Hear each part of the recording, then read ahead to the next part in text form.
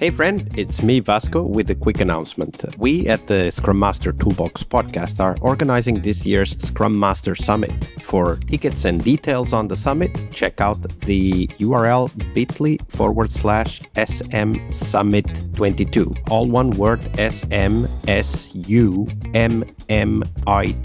22. And now, on to the show. Hello, everybody. Welcome to one more week of the Scrum Master Toolbox podcast. And this week, joining us from the Netherlands is Jeroen de Jong. Hi, Jeroen. Welcome to the show. Hi, Vasco. Thanks for having me.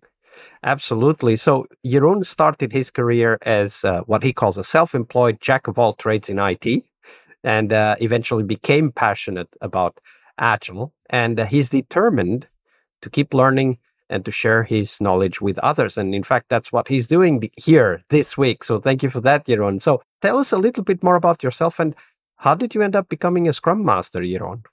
As you already introduced me, I've been a self-employed jack of all trades. Right out of high school, I started my own company and I did an engineering degree. So I was a developer, mostly on PHP related. And I started working for for another company where I was, when I started, basically the only person in IT. So all IT related questions come towards me.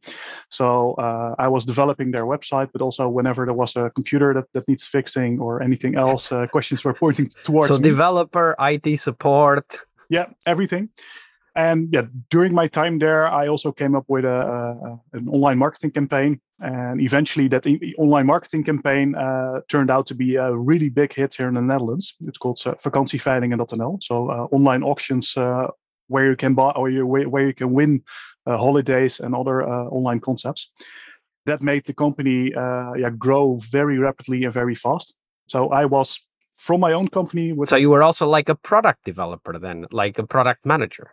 Might be. At least, back then I didn't have any actual titles. I was just one of the people in there. But the people itself, the company itself, started growing, and we started growing the IT team. We started growing the company itself, and eventually we sold that company, or at least the owner sold. The owner sold it. Unfortunately, I didn't have any shares in that company. But together with two of the three owners of that company, I also started my own company, an email service provider. Online personalized videos, online event system. So multiple things. So you could also call me an entrepreneur. And basically what I was doing was everything related in IT, whatever needs to be done at that point in time. How did you go from jack of all trades entrepreneur to Scrum Master? In about 2011, I first heard about Scrum and about Agile. And for me, it really clicked because already the project I mentioned, that online marketing campaign, a lot of things we did back then, it was relatable to at least the empirical process and Scrum and Agile. And a lot of things that worked so great back then and that started falling apart as soon as we started professionalizing, that actually made sense. So from 2011, I was interested in Scrum. And then I also became a Scrum Master for one of the projects because I followed an introduction course to Scrum. And we were starting a new project and I wanted to give Scrum a try. And more or less logically for me, it was an opportunity to become that Scrum Master and to be it. And I've been a Scrum Master for about a year. And after that year, I switched roles to a product owner because the team itself was self-sustaining. It was going pretty well. Everybody had the events under control. Knew how everything worked, and the current product owner, or at least the person who was trying to do that role, he was struggling with his time. And I was also involved in the startup of the project. So I also knew a lot of things about it. So I switched roles and did that for about a year. And after that, we can talk about probably more about that project because that is one of my learnings I also got from there. No, maybe we dive right into that. So, of course, today's Monday, it's Fail Monday here on the podcast. And we talk about failures. Now, of course, we want to explore failures as a source of lessons learned.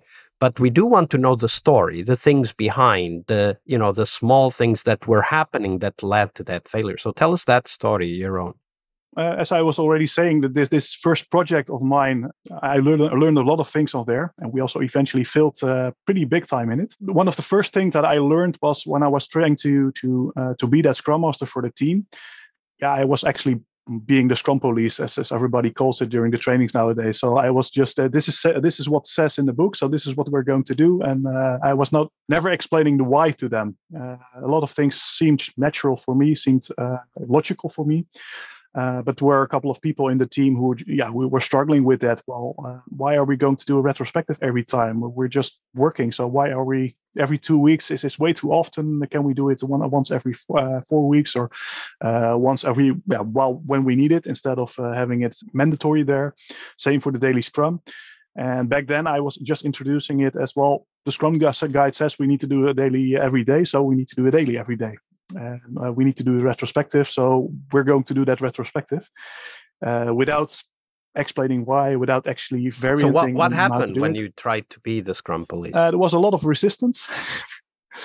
I was starting to struggle more and more. Well, I see this process. I want this process to work because I've. So you were focusing on making the process work. Yeah, instead of actually feeling what the team was needing and what was happening and what we actually needed. But eventually, I think after at least some months, but maybe even half a year, the team started getting going. It's started to work, and we were actually releasing something, and that was eventually the biggest learning I got out of that project, because we were releasing to our internal customer and to our internal stakeholders. And those internal stakeholders were basically an investment firm who gave us a lot of money to realize a concept that we were thinking about. Yeah, we promised them that big UFO, that Ferrari with all the everything in it. So the stakeholders and also initially the product owner and ourselves, we weren't satisfied until we reached that stage. So we were making small increments, but nobody actually saw, at least not the actual customers that we were aiming for. Not real increments, like you were developing software incrementally, but you were not really putting it out there, right? No, we were not getting any feedback from the customers. And that eventually was the downfall of the project, and eventually even the whole company.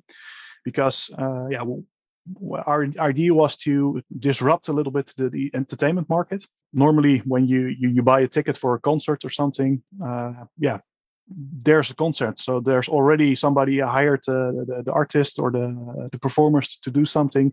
They already have the location settled. They everything is set up, and then they're going to try to get people in there. And we want to socialize that. So we wanted to grow a base of people who are already interested in certain music, in artists, in locations, and with that data started organizing events in the future. Our goal was, if we have an online platform where people can check into events, can find new events, can experience, can contact, can share information about upcoming events, that would be great. That was our dream. So when we actually finished that product and we were confident, our platform now is ready for production, we went live and nobody was there. Yeah, there was no community. There was no community yet. There was no data yet. This is a very good reminder. That's something we don't often talk about here on the podcast. So thank you for bringing this story to us. This idea that very often we talk about Agile as being kind of team-centric, like, the development practices, the collaboration, and so on. But at the end of the day, Agile did not come from the need to have teams develop more software, right? Like Agile came from the need of having teams deliver software that satisfies customers, who, whatever their definition of satisfaction is, it's up to them to make it, not up to the team. This story reminds us also that as Scrum Masters, we always need to keep an eye on the actual end goal. It's not just the process, it's not just the collaboration, it's also the end goal. Like, why are we even using Agile, and what are we trying to achieve as an organization, and not only like concentrate on how we do certain things, like how to host retrospectives and so on. So that's a very important reminder also for us as Scrum Masters, that we need to keep an eye on what the business goals are. Yeah, indeed. And for me, it was back then. It still wasn't. We were still trying to figure out, what are we doing wrong? How can we get new customers in? How can we satisfy basically the suppliers of the events? Because we also wanted to showcase upcoming events on the platform. We were trying a lot of things. And basically, I saw the light a couple of years later when I actually realized, we should have started growing that community right from the start. So maybe instead of going to with that big platform, just launch with just a calendar with information in there that people can see, and then from that point maybe sign up an account so you can get notified about events. Then mark or favorite your events that you want to go to, and gradually actually incrementally build that and then start using incrementally it. Build the product, not the software. Like that's the really big contrast. It's a great example. Thank you for sharing that story, Jeroen. Mm-hmm. Hey friends, it's Vasco again, now with a bit longer announcement. I'm part of the team that is behind the Global Scrum Master Summit, the conference dedicated to the Scrum Master role. If you're a Scrum Master, the Scrum Master Summit is a place to learn, to share, and of course to meet new friends. We will have lots of live sessions where you can meet and network with other Scrum Masters from the whole globe. So make sure you check it at bit.ly/SM Summit 22. We have several amazing keynotes and 7 tracks that feature people like you and of course thought leaders sharing their insights, their knowledge, and helping you become an awesome Scrum Master. You can check out all of the details of the summit, including the keynotes announced, the track chairs, and much more at bit.ly/SM Summit 22. That's all one word. That's bit.ly/SM SUMMIT and the numeral 22. I'll see you on the conference floor.